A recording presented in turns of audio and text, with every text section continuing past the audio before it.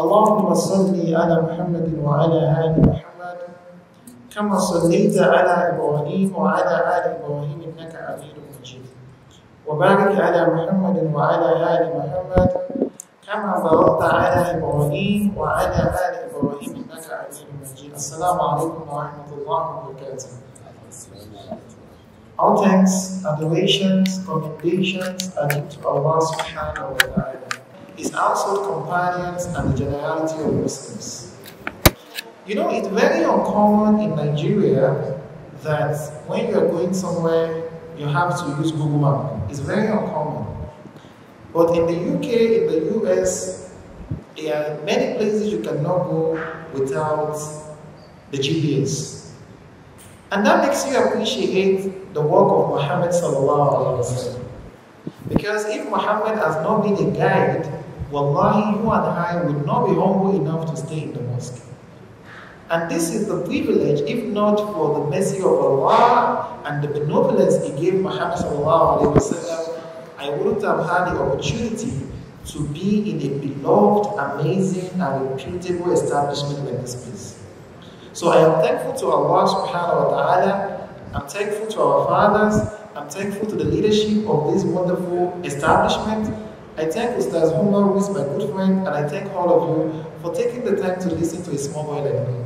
I pray to Allah subhanahu wa ta'ala to reward you abundantly. I want to share a story with you. And this happened in a class in the US. So I work in a school where they require me to use my Nigerian experience in the US. There was a girl, wallahi, she came to school one day and she has eaten half of her head. Wallahi. She had eaten. She would point it out like this and put it in the mouth. And they called me to say that Afeez, what would be happening? But there was only a problem. Both parents at home were fighting. Because they were fighting, the child did not get any care and attention. She was so hungry that nobody could take care of her, and the only thing she could resort to was to find respite in eating her head. This is how despicable or how challenging some experiences can be for children. I'll share another story with you. There was a girl that accepted Islam at the age of 17 in the US. She reached out to me that she wants to improve in Islam. But this lady has just undergone the third surgery. Do you know the reason for the surgery? It is obesity. Obesity. What caused it? So there are types of parenting. Number one, we have biological parents, we have foster parents, we have step parents, we have adoptive parents, we have single parents, we have grandparents, among others. So what is common abroad is that some girls, because alhamdulillah we have Islam, when they have children, they can easily go and put the child in what they call foster care. So a lady like 17 or 18 will be pregnant and take the child to just one establishment that the government should take care of the child. So the girl was taking the foster care. There was no father, there was no mother. In that foster care, that girl has been abused since the age of 5. Sexually abused. Nobody absolutely could she talk to because nobody would believe her. And every time they abused her, the only way she could take respite or be happy is to go and eat. Then she became addicted to food the food that she had eaten now threatens her life. And because of the fault of a parent, this lady, wallahi, I don't even know if she's dead by now. Because that surgery, I don't even know if it was successful. She only reached out to me because they called me a child expert and wanted to advise her. My brothers and sisters, if you look at these two stories I shared with you, something is missing. It is the value of Islam. Because this is not the way Allah subhanahu wa ta'ala has asked us to raise our children. Among fathers, grandfathers that are here, many of you are successful parents. That is why you are here. But I want to ask you a question. What kind of parent are you at the moment? And what kind of parent have you been in the past? It's imperative for us to ask this question because Allah subhanahu wa ta'ala will ask you on the day of Qiyamah. Even though it says, وَهُمِّهِ وَهَمِهِ وَصَاحِبَتِهِ وَبَنِيهِ, Allah subhanahu wa ta'ala also said, الْمَالُ وَالْبَنُونَ زِينَةُ الْحَيَاةِ الدُّنْيَا. And these children are blessings for us. Then, if children are blessings for us, it means that it is an amana we have to be thankful for. Because if Allah has blessed you with something, what do? You thank Him. And in Surah Al-Ta'lim, أعوذ بالله من الشيطان الرجيم بسم الله الرحمن الرحيم. Allah subhanahu wa ta'ala said, يا أيها الذين آمنوا قوا أنفسكم وأهليكم نارا وقودها الناس والحجارة عليها ملائكة غلاظ شداد. I am very scared anytime I read this verse. Because there are three lessons I'm able to pick from there. Awalan, Allah subhanahu wa ta'ala is calling on not everybody, but a few of us. Yeah, you are Ladina Amin. Allah called on the believers. Then He said, He now gave us a warning. And every time Allah is giving us a warning, it means there is going to be a problem. It means there is going to be a problem. Now, what is now scary is that He said, because if you don't save your family, there are malaikas who are not merciful. I will tell you one of the names. There is a malaika called Malik. Malik is the custodian of hellfire. When Muhammad ﷺ did Al-Isra al-Miraj, all of the angels were happy to receive the Prophet. Everybody smiled and they were lost in happiness except one person.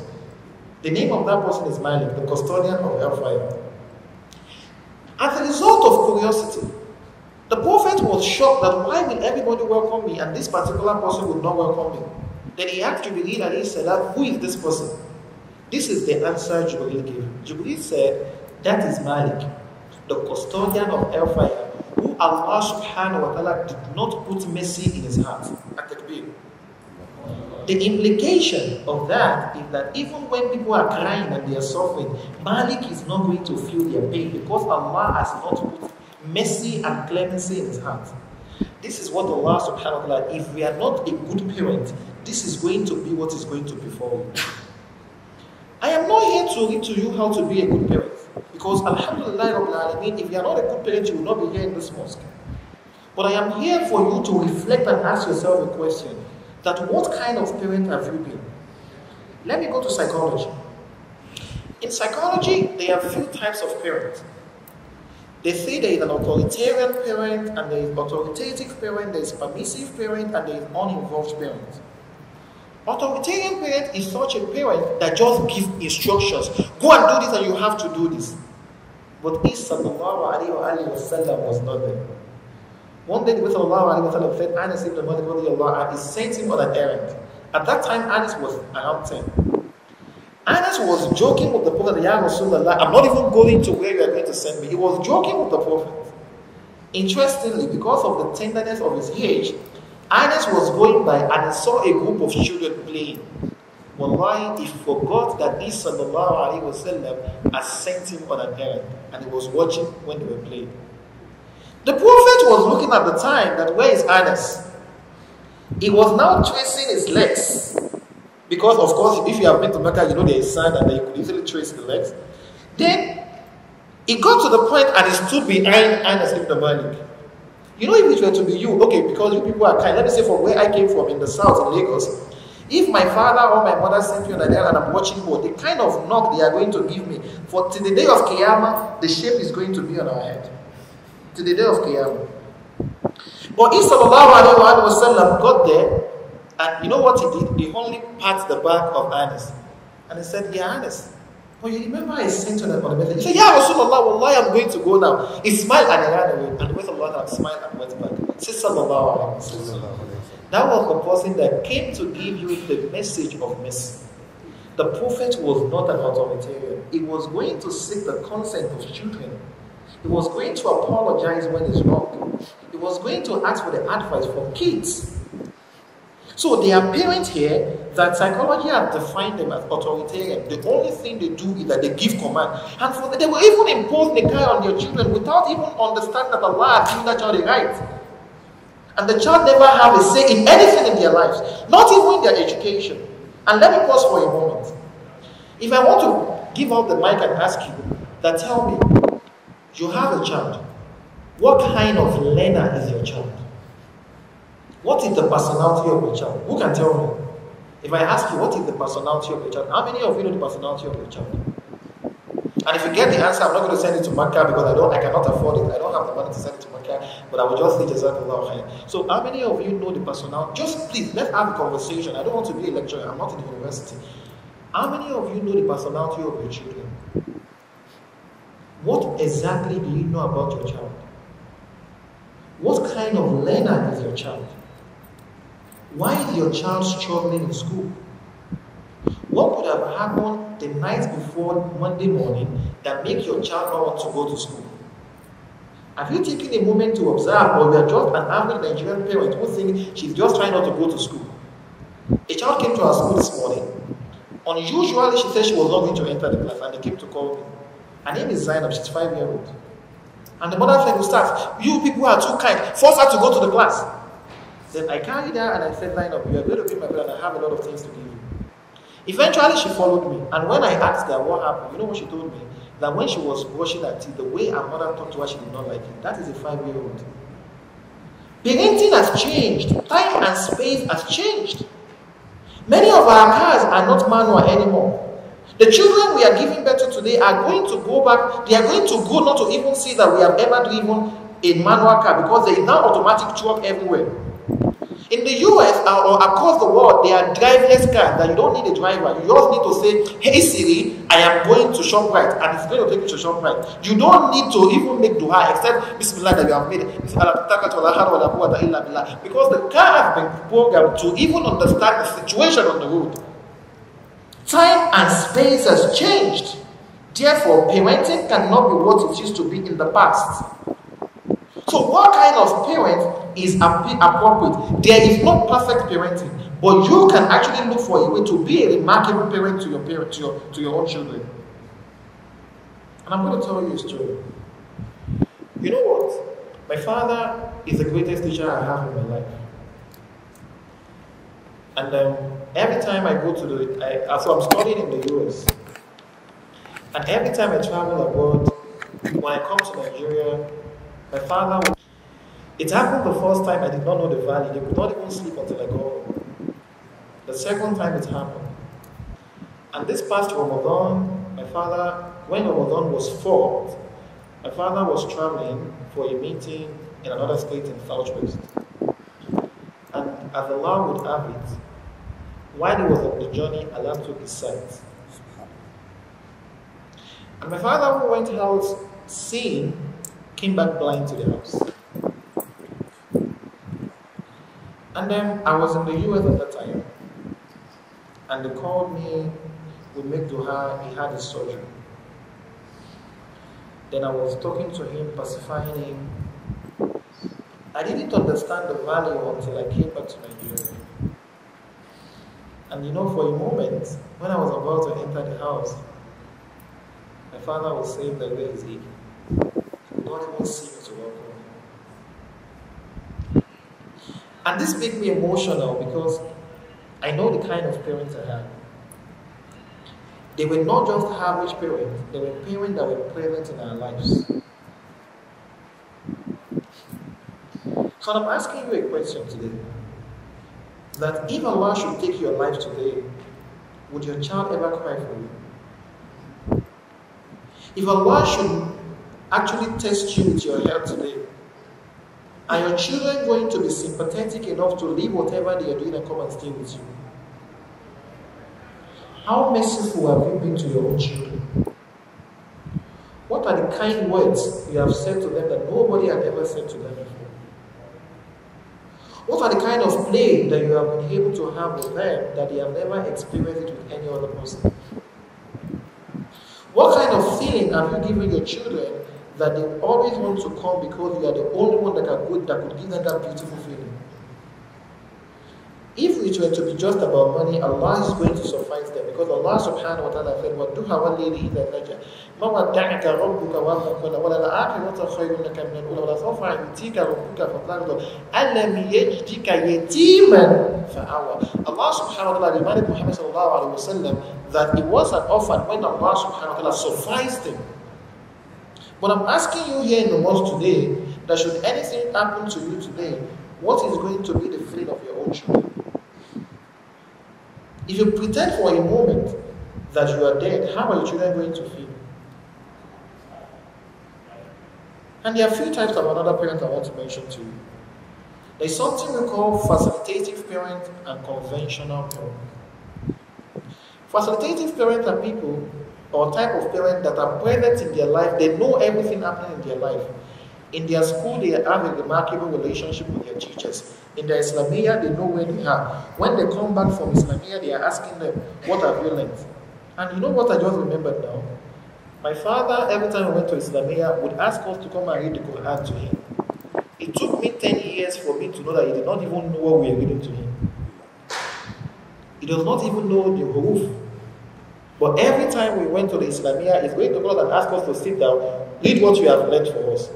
There was that fear in our mind that when we go and we come back, we have to read for it. So we have to pay extra attention. We never knew that he did not even know what he was asking us to read. So again, I want to ask you, what kind of parent are you? Because no matter the investment we have, no matter how beautiful, how fascinating our investment are, if you are not the kind of parent you are going to be, all of those things you have labored for, nobody is going to manage it for you. And I swear by Allah, if money were to be what make people happy, we would not have rich people commit suicide. If money was everything or position was everything, our politicians would not be tired of position and say, Wallahi, it's not, it's just meant to happen. The greatest gift Allah would ever give any one of you is a successful child that you have raised yourself. And today, if you know what is obtainable in the South, when you have a problem, Christians will come to you. I know of over 22 people who have come to my father telling him, come and go here, come and go here, come and go here. But every time they come to him, he will tell them what duha, what ladies and such.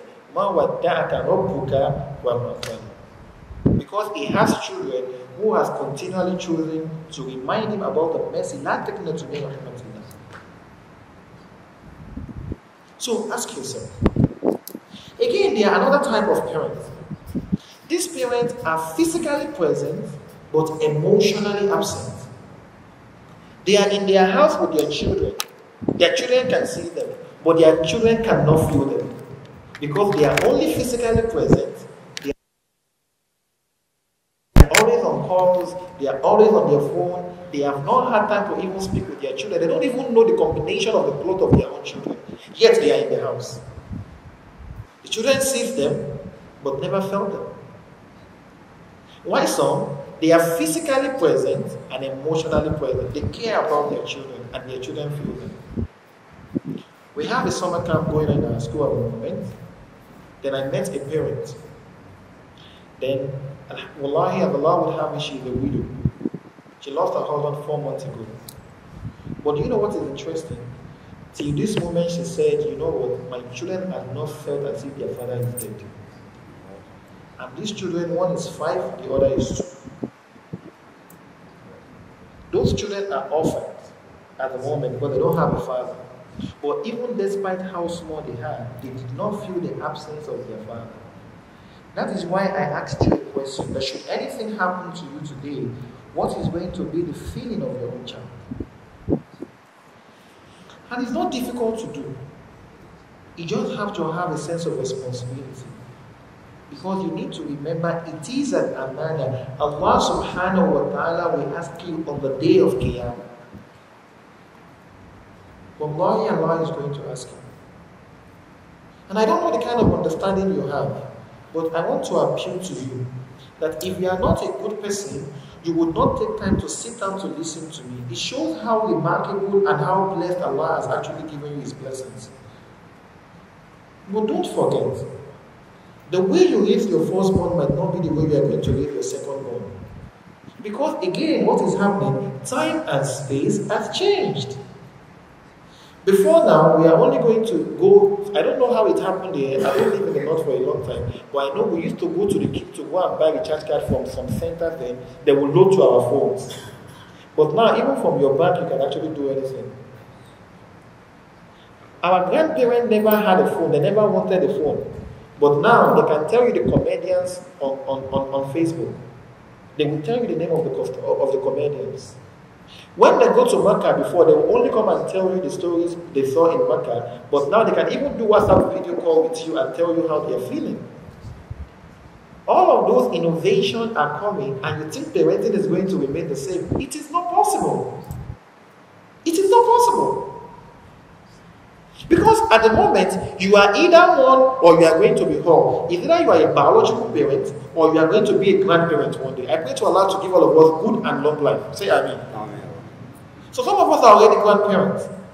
But the interesting thing is that the way you raise your own children is not the way you are raising your grandchildren. In fact, your children are even surprised that, why is my father now as this tender? He was never like this before. And your child is now scared of bringing his own children because you know you are going to spoil them. Because what? Time and space have changed. But despite how time changed, Muhammad sallallahu alaihi wasallam was an epitome of example. Ibrahim alayhi salatu wasalam, anytime we remember Ismail, what do we remember about him? Obedience to what? To his father. But what do you know about his father? His father was also obedient to Allah subhanahu wa ta'ala. So I'm going to ask you another question. What is the kind of a model that you have given your own child? When I was a bit younger, our father used to encourage one thing in our house. We used to fast Monday and Thursday.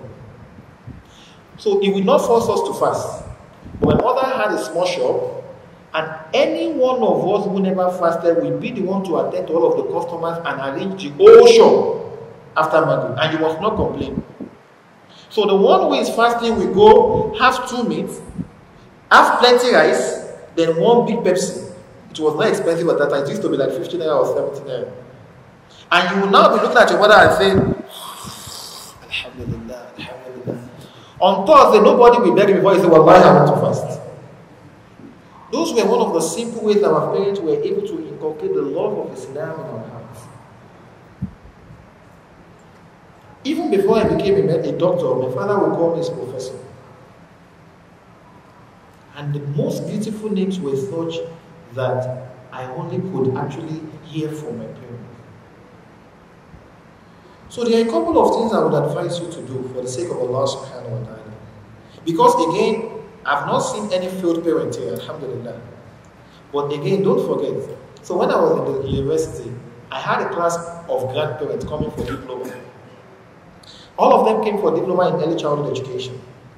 In our first class, I now asked them a question. That all of you are grandmas. What will a small boy like me teach you? That if you are not successful parents or grandparents, you wouldn't have had time at your 70s or 60s to come and take a diploma course in the University of Lagos. So we were just joking. And I said, you know what? You have learned the practical part of parenting. I am going to teach you the science of parenting. And I'll give them one example. I don't know whether it's common in the north. Apologies, I'm sorry. When a child is doing hiccups, in the south, they will just go and remove one thread and put it on the head of that child. And they feel that that thread is going to make the hiccup to go. You know, Shaitan is very wicked. Shaitan make it look as if it was a medical intervention for them, and they believed in it.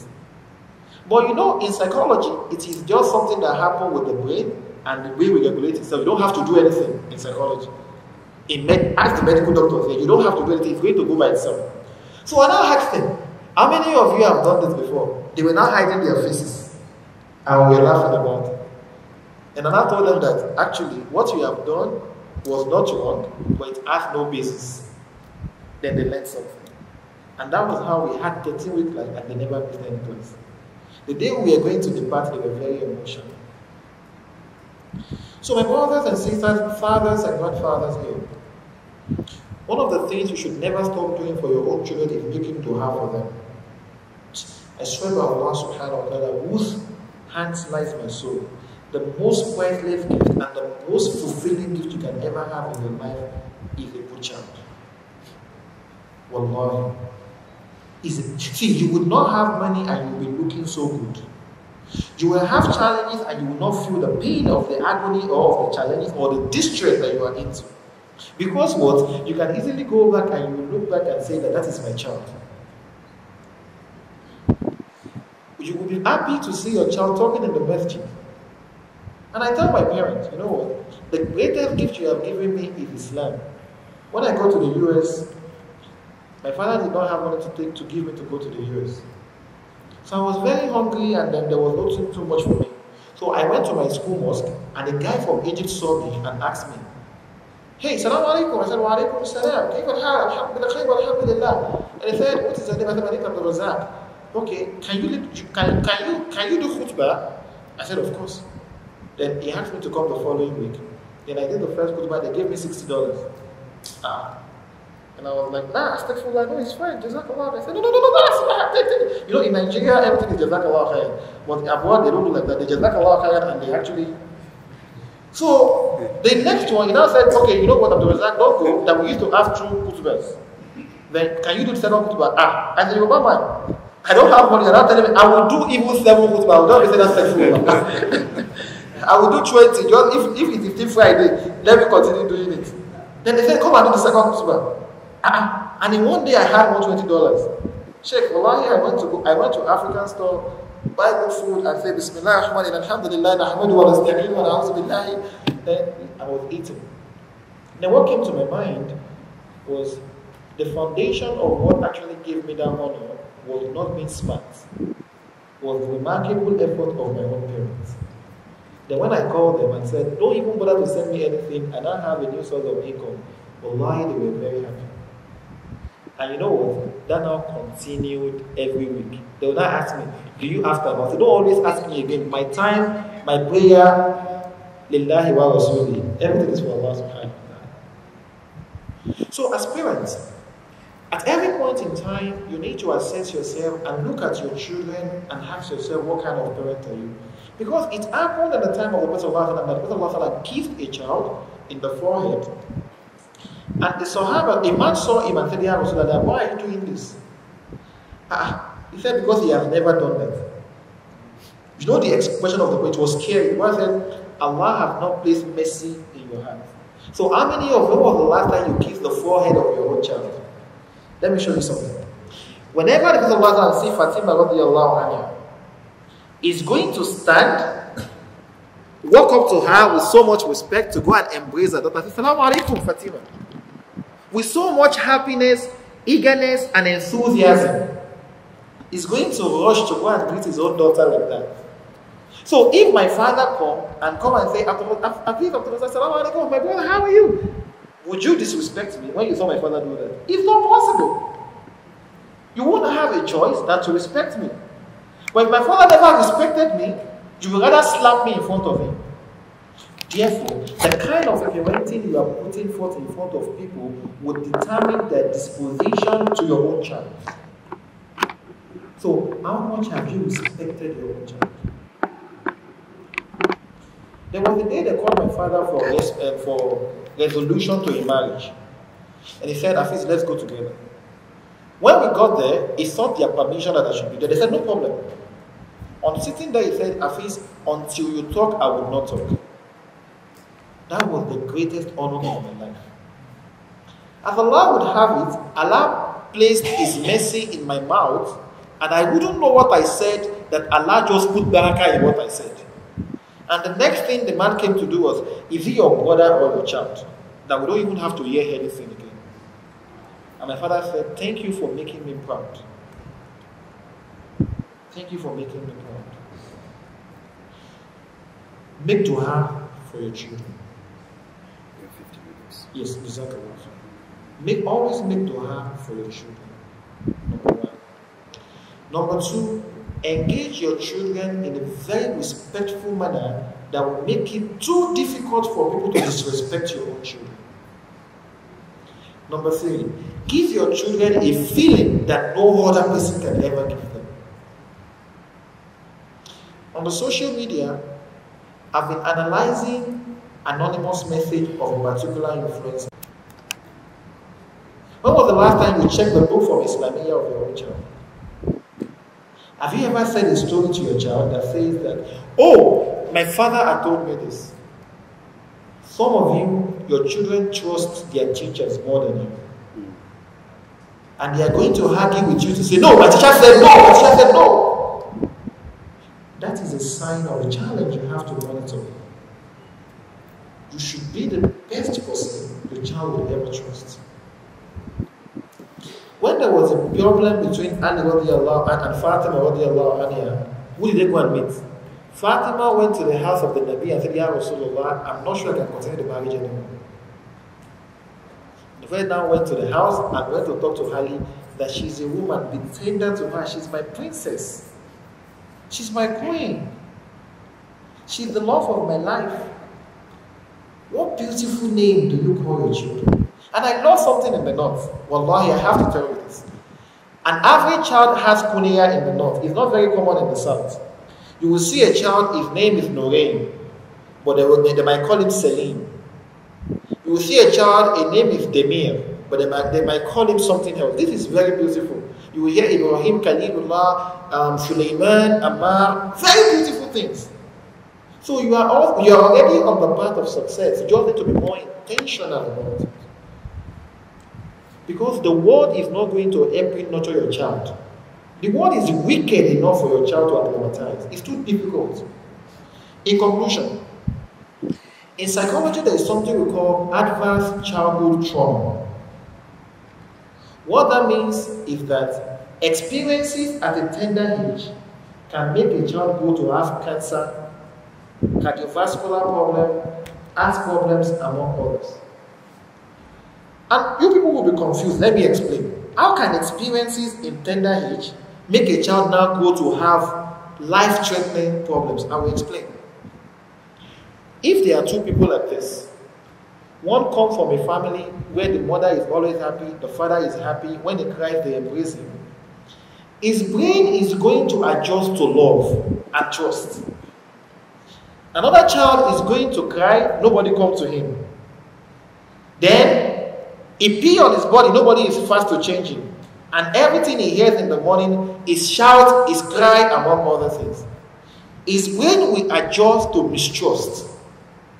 When this child will be happy and smile, and that will take away some sickness from him, this child will fall sick because of lack of proper hygiene, lack of care. That can lead to hormonal problems because our brain actually functions based on happiness. That is why some drug will not work in your body because your hormone, you are too stressed. Some drugs are not working because your hormone is not balanced. Unhappiness can affect your hormone. So whenever I see pregnant people, I tell them, and they have problem with their children, I said, when you were pregnant, were you happy? Or you had a mental health problem? Because maternal mood affects the child in the womb. So this child will now start growing, we're having problems, he will be sick today, he will have headache, nobody will care for him. They will just remember and give him one paracetamol and it's going to come again. Anything that is not adequately taken care of will escalate to something else. And the child will now start growing with problem that will now lead to something we cannot manage again. Therefore, you need to ask yourself, what kind of experience am I going to help my child to have that is going to make him the most pleasant person? Brethren, we can go on and go on and go on, but I want to tell you something, that wallahi, you are all pleasant parents. But the only thing, one of the things I want to take from the small boy talking to you today is that time and space has changed. And no mosque was never like this before. The investment of people in a no mosque is changing it. In the next 1 year, inshallah, or 2 years, people that have never been here would never be able to recognize this place again when the center is ready. And time would have changed, and this space must have also changed. We might have to move from here, and we don't know how they want to do it. So you cannot just always think that the way you do things is correct. No. Because even Sallallahu Alaihi Wasallam had a teacher who was Jibreel alayhi salatu wasalam. So please, go back home today and try to study your own child. Is your child a visual learner?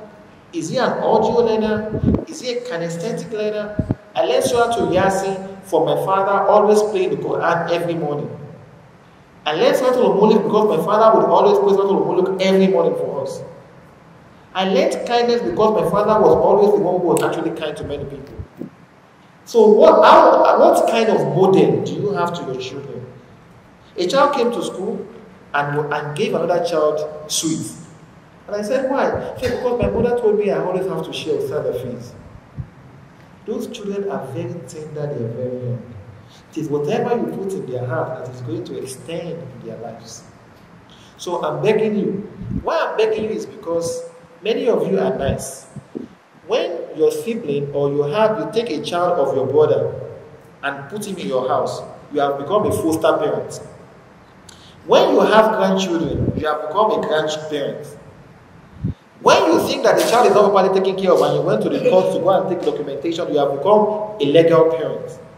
So at every point in our life, we are always a parent. So that is why you need to ask yourself, because the model you do today is going to live throughout the life of some children. They would never forget you. I pray to Allah subhanahu wa ta'ala to make us better parents. I pray to Allah subhanahu wa ta'ala to make our children the coolness of our eyes. I pray to Allah subhanahu wa ta'ala to guide us on how to be the most beloved to our own children. I pray to Allah to give us good life and wealth that is going to make us a pleasant parent our children desire of us. I ask Allah subhanahu wa ta'ala to forgive our shortcomings, and I ask Allah subhanahu wa ta'ala to bless us with righteous deeds and righteous children and make them the best among their best. Before I round off, please, I want you to make a dua for my father. Because I know that there is nothing dua cannot do. So everything is fine medically, but we are just waiting for the mercy and the know of Allah subhanahu wa ta'ala. Because I don't know how close we are. And this is the most dear person to me in my life. And my parents are the most pleasant people I've ever had. Even when I was coming here, they have made to have for me that Allah is going to guide it all. And every day they call me in the morning, they call me in the night. But you know what happened? I got an invitation from a reputable bank in Nigeria to be their consultant for their program. And it was in Lagos. It was a program that was attended by more than 6,000 people, and I was among the 3 Muslims they invited. And it is the day I wanted my father to come and see me on the stage. My father could not come because he cannot see. So this put tears into my eyes.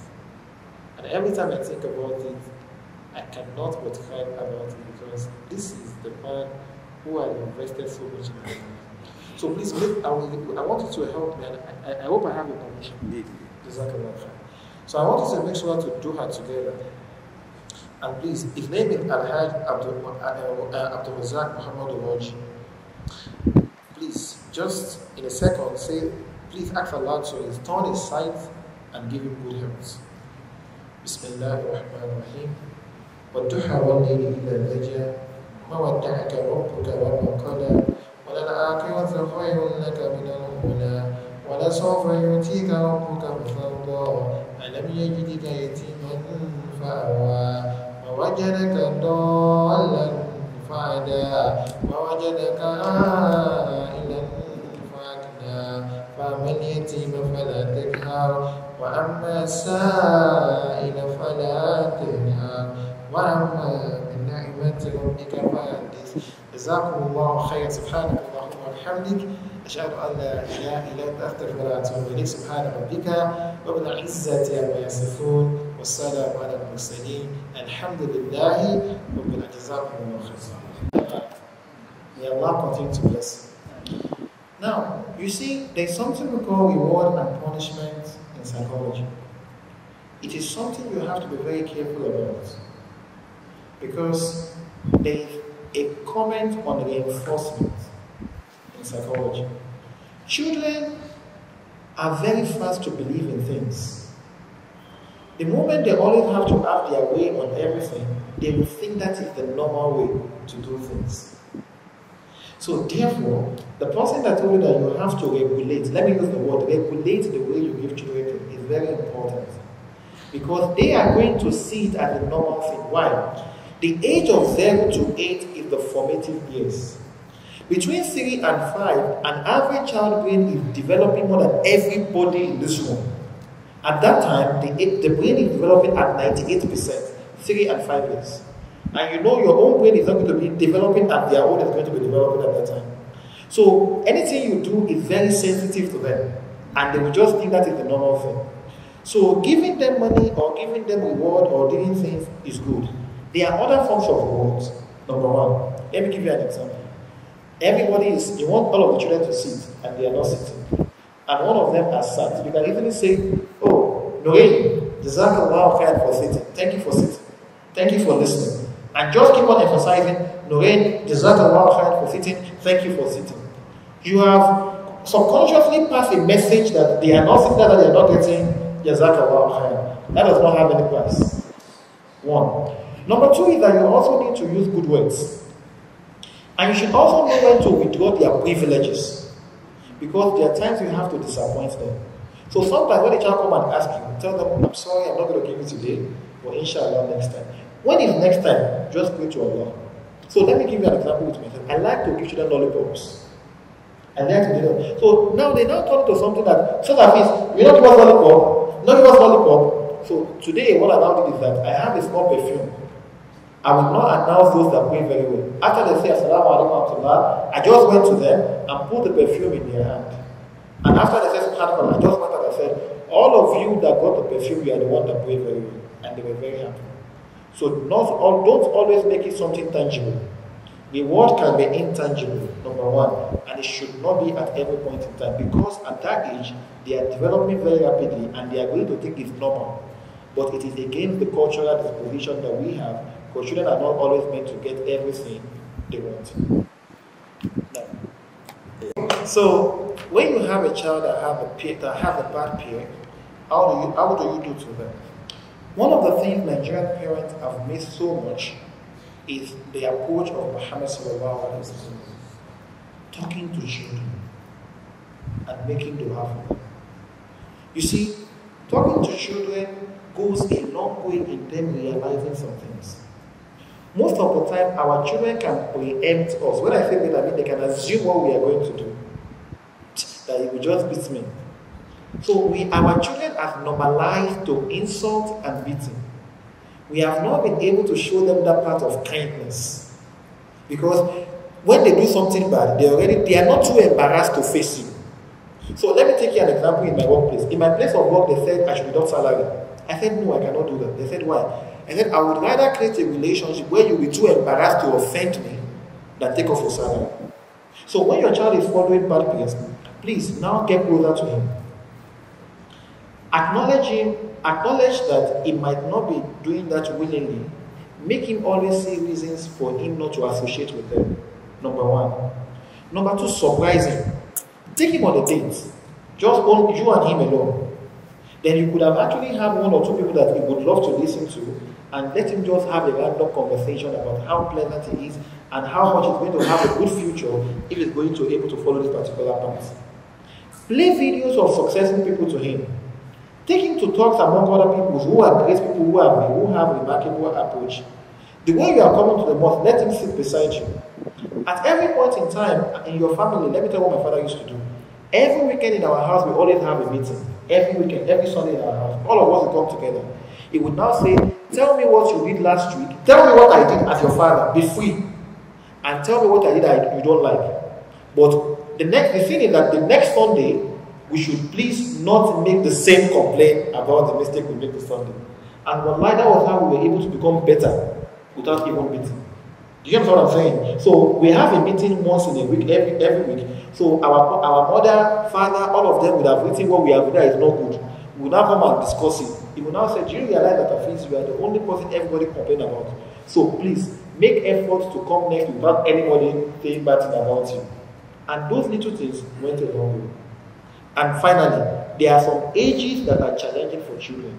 Because in psychology, adolescent age is the age of confusion. It is the age you have to get very close to them, talk to them and be their friend. The age of 9, 10, 11, 12 to 15, it is a difficult age that you will have to invest your time in your own children. May Allah make it easy for you. And we can talk later about other tips. Hayakumullah. Now about your home, that if the father is good and the mothers are not good. Muhammad sallallahu alaihi wasallam is a good example. Kindness goes a long way in changing a lot of things. Look at the woman that used to pour bad water, smelling water to the Prophet.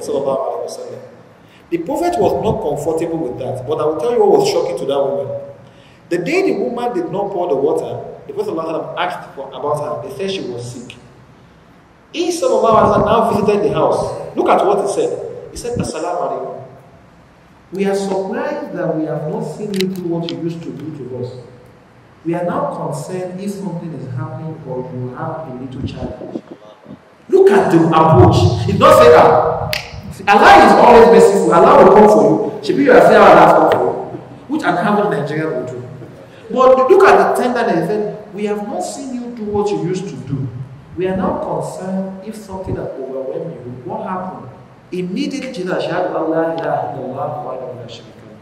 Please, just be kind to them and make to have for them.